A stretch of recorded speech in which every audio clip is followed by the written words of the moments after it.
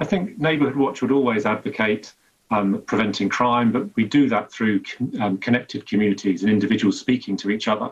And we would maintain that the best way of doing this is to have conversations with your neighbours if you're concerned or worried, and that should be the first port of call, as has happened throughout the COVID crisis. We know lots and lots of neighbours have been in contact with each other, exchanging contact details to support and help. And I think this is a continuation of that. Yeah, because this is the irony. This crisis has brought neighbourhoods together, hasn't it? It has, absolutely. I think that's been a real silver lining in what's otherwise has been an appalling crisis. But I think it's important we don't change that, but we still maintain those links with our neighbours. And if we are concerned, to have a conversation. The best way we would think of beginning those conversations is to start them now, is to have a conversation with your neighbours today, tomorrow, on your way to work, on your balcony, outside your flat, wherever, and just say, how are we going to manage, what are you thinking, and how are you going to manage the rule of six? And just have those conversations. It's much easier to manage those conversations and those challenges when we're in contact with our neighbours. And not to go to the police directly?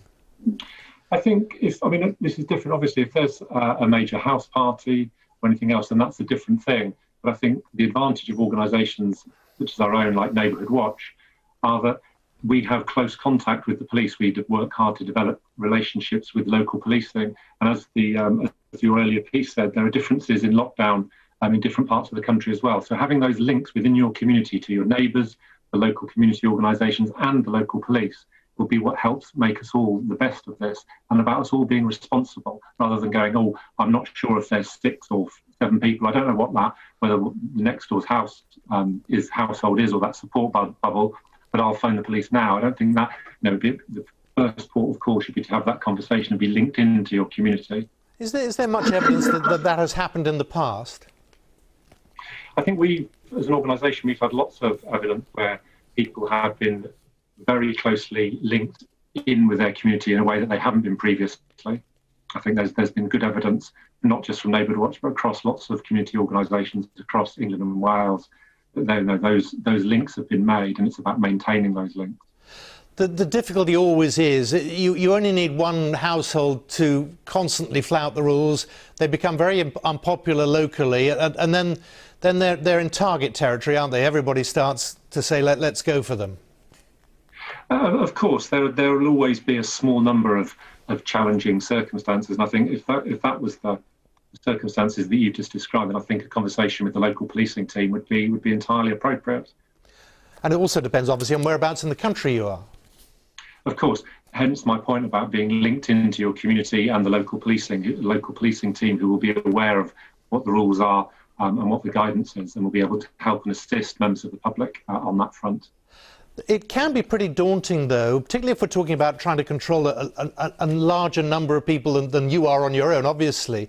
A lot of people might say, well, that's all very well, go and talk to them, but I don't feel comfortable with that. What advice would you give to them? I think that's the same situation as we've been in during lockdown and in other circumstances. Nobody should do anything they feel uncomfortable or that they think might put them at some sort of risk. Obviously, I think that's a given. If that's the case, then it's possible to have a contact with other neighbours that someone does feel confident to have a conversation with. Not necessarily the neighbour that they're concerned about, but that's why we need to remain and be really positive about our community connections. Because there may be somebody else, in the case of Neighbourhood Watch or other organisations, it may be someone else that is able to say, oh, this is what we think you should do, and I can do some of that for you, and take care of those people that are more vulnerable or more afraid. Do your neighbours know you're the CEO of Neighbourhood Watch? I don't know if have they ever complained about you? Well, not to my face. Not that I'm aware that certainly my neighbours are aware of my role, yes.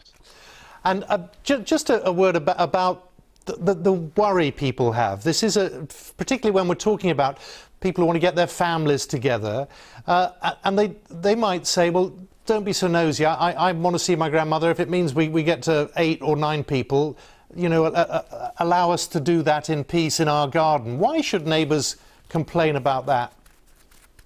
For me, this is not about neighbours complaining. This is about us all taking responsibility. And I really feel, particularly around funerals and significant events, I really feel for people whose lives and these significant events have been put on hold or have been challenged. I think it's really, really difficult.